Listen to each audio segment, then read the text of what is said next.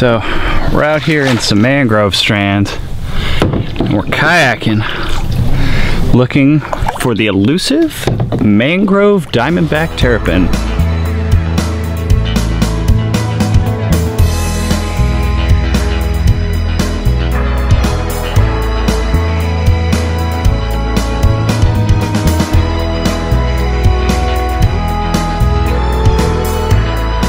Birthday, and that'd be a lifer for me on my birthday. That would be really awesome.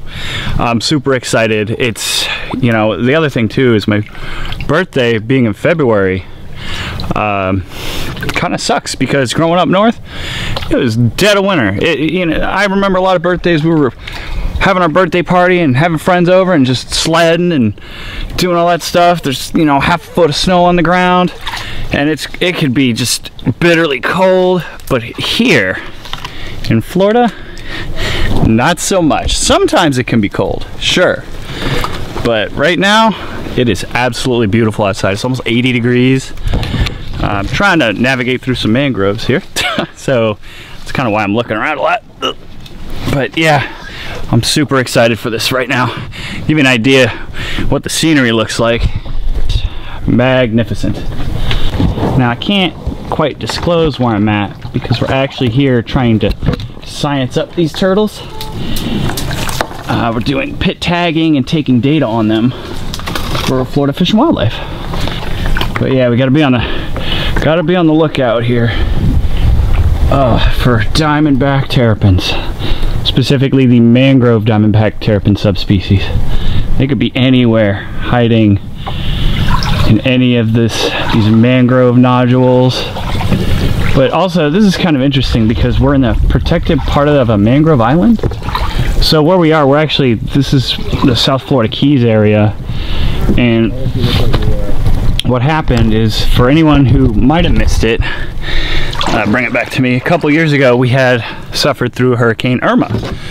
And so at least this part of the island still looks really nice. Other parts of the island, not so much. All the outside mangroves have been completely stripped of their leaves, and it's skeletonized. It's like that all throughout the Keys.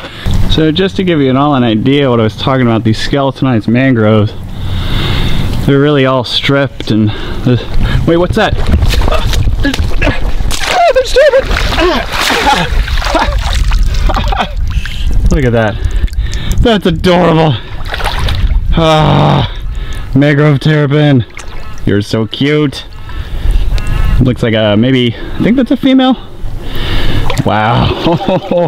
Ugh. Whoa, it's really mucky here. Oh, almost ate it trying to catch you, little turtle. Look at this thing. Oh my gosh, I got a lifer on my birthday. That is so cool. I'm so excited right now. I could kiss you, little turtle, except I'm not going to. Oh dear. This is special. Looking for terrapins in the mud. Looking. Oh god. That's fine. Oh, look at that. It's beautiful. Beautiful muck. Going through the mangroves. Looking for some terrapins. This is a special kind of habitat. Holy crap! Look at that right there. Buried in the mud. Check this out. Oh, don't bite me. Oh, it's a big one. Look at that. Just covered in muck. That is an interesting way to find a turtle. We got one. Awesome. Where? It's right here. So what I found interesting about the mangrove diamondback terrapins, like this one here, is sure we found one out on a mud bank and one out swimming, but for the most part their strategy is they burrow in the mud like this, unlike ones in other areas. Like we found ones in the panhandle that hide under sea rack. These ones, all they have back here is this mud. Hello. What'd you get, Kirby? I got turtles!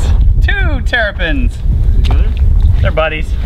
So what's really cool about these little turtles is they spend their entire lives out in this area, mostly just eating snails and crabs and things. But they are so adorable. We're currently in the process of beginning to work up and do the science on them now. So excited to find these today.